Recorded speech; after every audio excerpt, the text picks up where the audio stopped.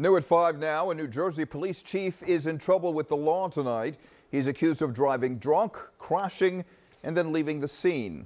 According to investigators, the crash happened in Mercer County Friday night. New Jersey correspondent Trish Hartman live in Bordentown Township with those details. Trish. Well, Rick, Chief Brian Pesce here from Bordentown Township is charged with operating a vehicle while under the influence and leaving the scene of an accident and other violations. He is now on restricted duty.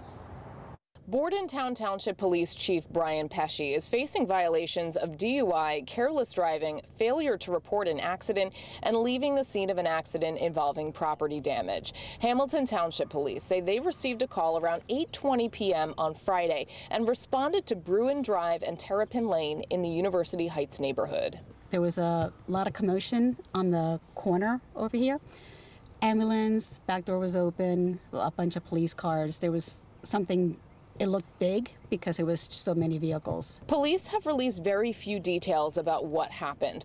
Online court records show Pesce was driving a maroon pickup truck Friday evening, but don't say what kind of property damage was done. A neighbor who doesn't want to be identified said his mailbox was knocked down during all of this. Still pretty angry and kind of shooken up too because, thankfully we weren't here, but I have 3 kids and my wife takes walks every night, and I could have been putting the garbage out or anything. It's just too close to home. A block away, neighbors told us a stop sign was also knocked down and a temporary fix was made over the weekend. Bordentown Township released the following statement today, quote, "The Township Committee is aware of the traffic charges that have been issued to Chief of Police Brian Pesce as a result of a traffic incident on Friday night, April 22nd.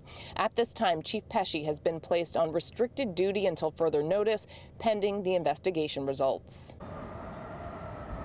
Now, we don't yet know who called 911 or how officers knew that it was Pesce behind the wheel and responsible for the damage. An attorney for Pesce said that he had no comment, but did say that he pleaded not guilty to the offenses. We also reached out to Pesce directly today and did not hear back.